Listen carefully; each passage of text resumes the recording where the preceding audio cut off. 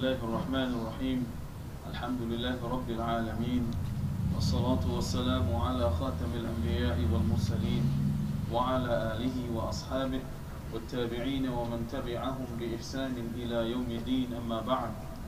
Surely all praises belong to Allah subhanahu wa ta'ala, the creator, the sustainer and the controller of the universe and all within.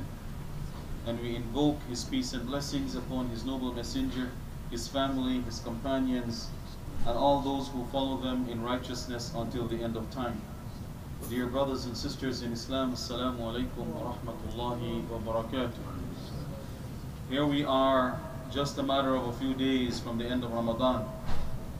And so, today I would just like to remind you of certain things.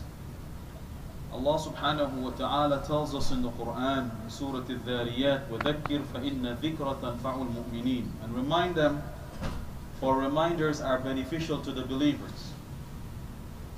And, one small issue that highlights the wisdom in reminders, because often we tend to have the approach that, we know this, everybody knows this, we don't need reminders. But Allah tells us that reminders are beneficial.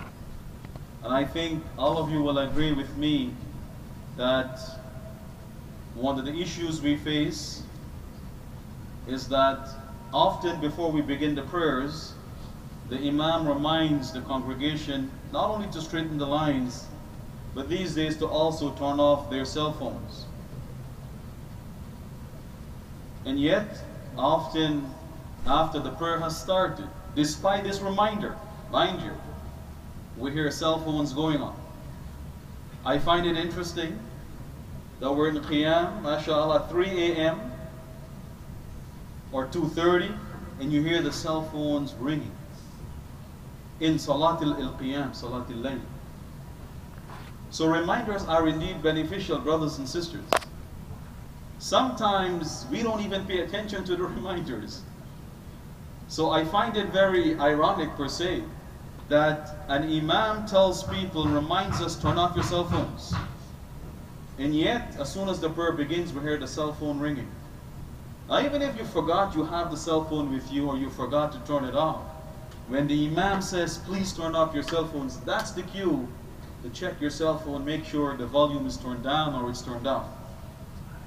So this is just one little issue, brothers and sisters, that I have mentioned to highlight the wisdom in this ayah in the Quran. وَذَكِّرْ فَإِنَّ ذِكْرَ تَنْفَعُ الْمُؤْمِنِينَ.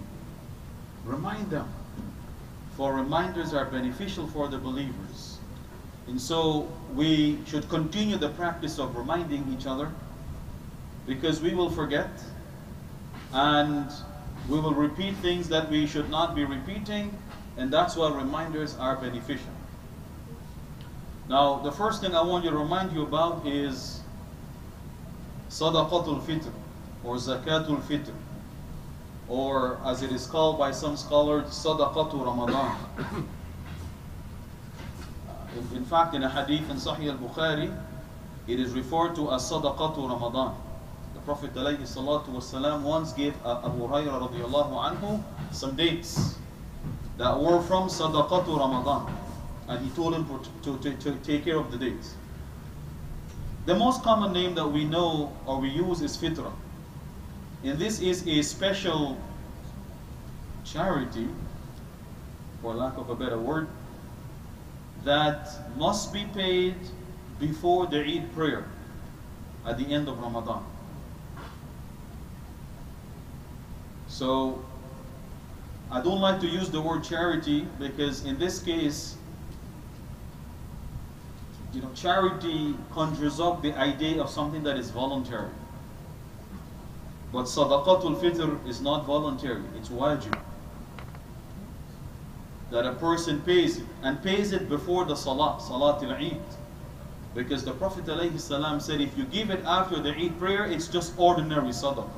So Sadaqatul Fitr is something special that the Prophet ﷺ ordered the Muslims to pay towards the end of Ramadan, before the Eid, And he ordered it to be paid on every member of the household who are Muslims.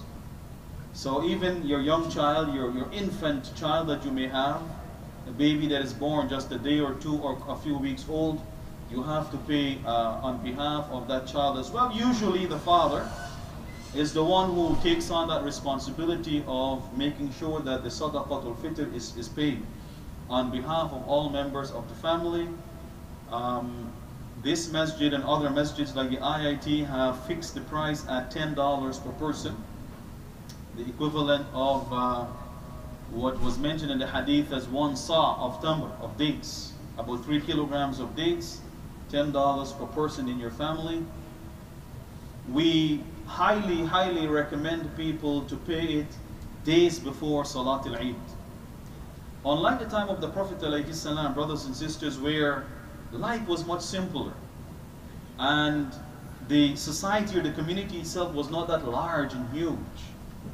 In the time of the Prophet ﷺ, it was actually possible on the day of Eid itself to give people, and the people they lived simple lives.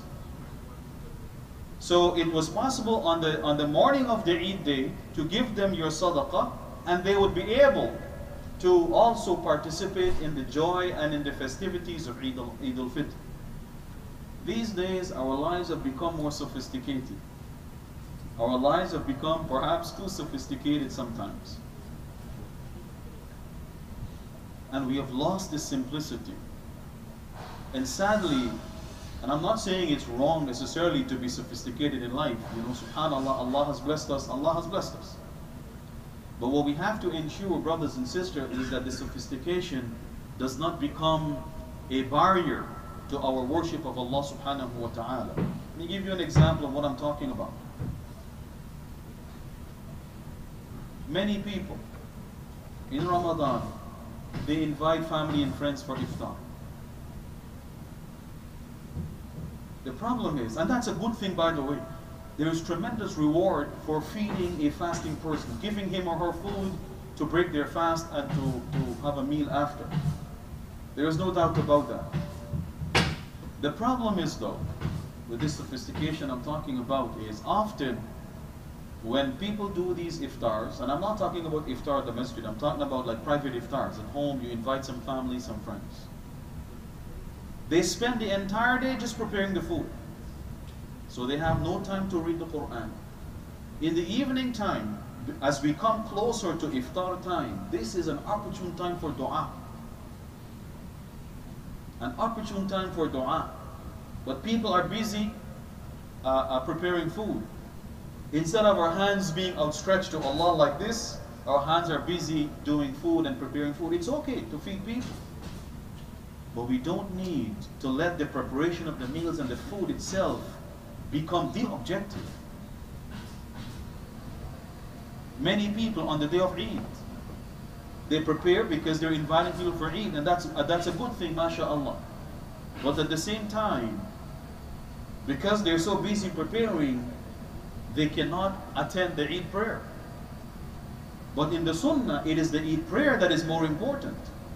The Prophet ﷺ ordered the women who are even menstruating to come out to the gathering of the Eid, not to pray the Salah of course, but to listen to the khutbah and to be in the company of Muslims.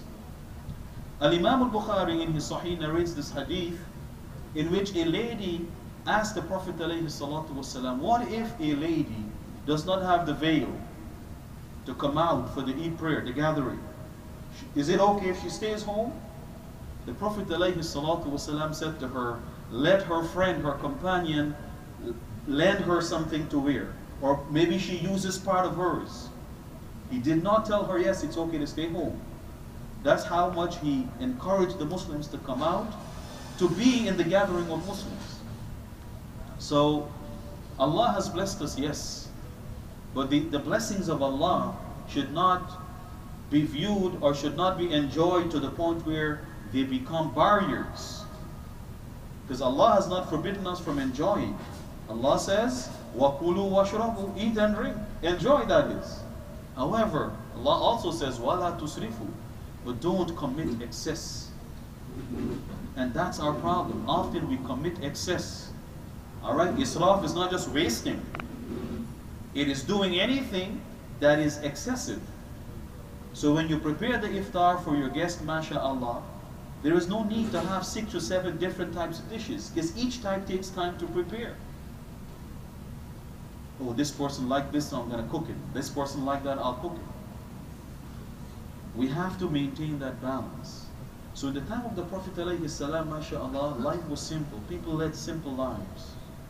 These days, it is not so easy. In fact, it's probably very difficult or improbable that the Sadaqatul Fitr given on the day of Eid, just before the Salah, will ever get to the recipients maybe 2-3 days later.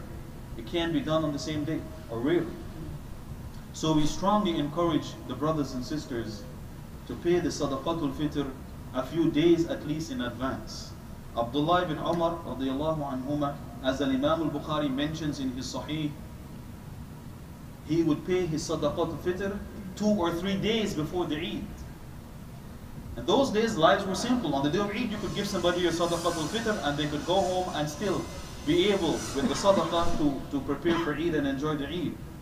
And yet he used to do it a few days before Eid, because that's the objective. The objective is to allow our brothers and sisters who are poor, who are less fortunate, to also participate in the festivities of Eid. They may want to cook some nice food or to buy some nice clothing for their children. They're not going to do that at the Eid prayer. They want the nice clothing for the Eid prayer in order to come to the congregation. So the objective of Sadaqatul Fitr is to help and assist our brothers and sisters who are less fortunate to also share in the joy and the happiness and the festivities of Eid. So on a practical level, it makes a lot of sense to pay it up beforehand. It is sad that year after year we see people rushing in, and just before the prayer begins they pay their Sadaqatul Fitr. We have ritualized it, brothers and sisters. And all the ibadat of Islam, all the do's and don'ts of Islam are not intended to be rituals. They're very practical. They have objectives that they seek to achieve. So the Prophet ﷺ did not enjoin upon the Muslims Sadaqatul Fitr merely as a ritual. Salatul Jumu'ah and the khutbah is not a ritual. Many people have ritualized it. Once they show up, it's okay. They have objectives they're intended to achieve. And so we should pay the Sadaqatul Fitr insha'Allah before, in fact days before Salatul Eid. Today is the 26th day of fasting. We have just 3 days more of fasting, and then Eid will be insha'Allah on Friday. So we still have a couple of days, because the Masjid, when it collects it, now has to go and distribute these funds, and it's not necessarily done in a day or two. And that's why many centers, what they do is, based on past years, they anticipate how much they may receive in Sadaqatul Fitr, and they give that out ahead of time from their own funds. Just because you and I sometimes are late in paying the Sadaqatul Fitr. So let's do that. Let us also make use of the last few days we have in this month. These are the days, especially the nights, for dua and for seeking to the pleasure of Allah and seeking to get closer to Allah subhanahu wa ta'ala. We have only 3 nights left, 2 odd and 1 even. You know, a week ago we had 10 nights. Subhanallah, a week later only 3 nights are left. And so you can see that despite the hardships we experience in terms of very little or no sleep during these nights, they're still coming to an end. And Allah subhanahu wa ta'ala, once we are committed, dedicated, and we're willing to sacrifice, He will reward us. No good deed, brothers and sisters, no sacrifice ever goes unnoticed by Allah subhanahu wa ta'ala, unrewarded. And nothing is too small for Allah to reward it. Nothing. This is why Allah tells us in the Quran that on the Day of Judgment, that people, when they're presented with their book of deeds, will say, مَا لِهَذَا الْكِتَابِ لَا يُغَادِرُ صَغِيرَةً وَلَا كَبِيرَةً إِلَّا أَحْصَاهَا. What's the matter with this book, this record?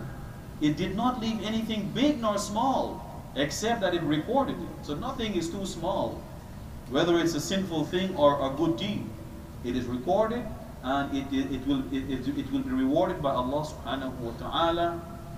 So whatever sacrifices we make, whatever good we do, whatever du'as we make in these last nights, whatever raka'ats we pray in Salat al-Tahajjud, make the sacrifice, Allah subhanahu wa ta'ala will reward us. In fact, the greater the sacrifice, the greater the reward. Don't forget, these are the nights for dua. The Prophet ﷺ has told us that Allah subhanahu wa ta'ala always answers the dua. And when he told the Sahabas this, they said to him, إِذَا نُكْثِرْ, if Allah always answers, then we will make a lot of dua. Because every time you make dua, you get an answer. And the Prophet ﷺ told them, Allahu Akbar. What Allah has is greater than what you can ask for. And the message in the hadith is, go ahead by all means and ask Allah for whatever you want. So when it comes to dua, we should not be misers, brothers and sisters. We should not be misers. We should be very generous with our dua in the sense that we should make dua. But one important aspect of dua is what is known as al-ilhah, persistence in dua. Persistence in dua. Now persistence in dua covers two angles. One is to be affirmative in asking for what you want. What this means is, as the Prophet ﷺ actually has even explained in the hadith, he said, don't say, Allahumma ghfirli in shi't. Oh Allah, forgive me if you please. Say, Allahumma ghfirli, oh Allah, forgive me. Right? Be firm in what you're asking for. Don't say, oh Allah, give me this if you will or if you please. Because there is no one who can force Allah the Exalted to do or not to do anything. And the attitude with the statement, oh Allah, forgive me if you please, the attitude is, I really don't care for your forgiveness, oh Lord, if you please to, it's okay. If you don't, it's alright, it's okay too. No. As Muslims, our attitude is we need Allah's forgiveness and mercy and everything else. So we ask in a firm way, oh Allah, forgive me. Oh Allah, have mercy on me. Oh Allah, do this, do that. The other thing about persistence in dua is repetition of the dua. A logical person might say, well, God is God, man. Why do I need to repeat myself? Oh Allah, forgive me and I'm good. No, the Prophet ﷺ has taught us repetition in dua is part of this persistence in dua. Because in repetition in the dua brings out a greater level of humility and dependency upon Allah from the individual. And these are key attitudes: humility and dependency and need for Allah subhanahu wa ta'ala. And that's why, if you read the Quran, brothers and sisters, and look at the ayats in which Allah subhanahu wa ta'ala talked about His messengers and prophets who made dua to Him and He delivered them. Look at the time that they made dua. Look at the situation. What you will find is, these were situations when these prophets and messengers displayed complete dependency upon Allah subhanahu wa ta'ala. They displayed total helplessness. It was in those moments that Allah subhanahu wa ta'ala came to their aid. So if we display the same level of total dependency upon Allah subhanahu wa ta'ala in our dua by repeating the dua, because it indicates we really want it, O Lord, and that you're the only one who can give it, that's why we're repeating it to you. Just like often when we deal with one another, right? When we ask someone for something, often we just don't ask one time and that's it. We repeat the request. We repeat the request. And Allah subhanahu wa ta'ala is the most generous. He is Kareem. So let us utilize these nights of the last few days in Ramadan for dua as well. Of course, tahajjud prayers as well as dua. And let us ask Allah subhanahu wa ta'ala for whatever we want in our sujood, and also perhaps with the imam in the qunut. And we pray that Allah subhanahu wa ta'ala will accept from us our prayers, our du'as, our fasting, all our good deeds, and that He will forgive for us our mistakes and our shortcomings, and that He will cause us to be among those whom He would have forgiven in the month of Ramadan, and that He would cause us to be among those whom He would have showered His mercy upon in the month of Ramadan, and that He would cause us to be among those with whom He is pleased in the month of Ramadan, and may He cause us to be among those whose necks He has set free from the hellfire in this month of Ramadan. أقول قولي هذا. May Allah subhanahu wa ta'ala cause us to benefit from the reminders. May He cause us to listen, to be among those who listen to speeches and then follow and implement what is best from it thereof. May Allah subhanahu wa ta'ala open our hearts and minds so that we can understand the message He has revealed for mankind, and may He inspire us to live by this message. أقول قولي هذا وأستغفر الله لي ولكم والسلام عليكم ورحمة الله وبركاته.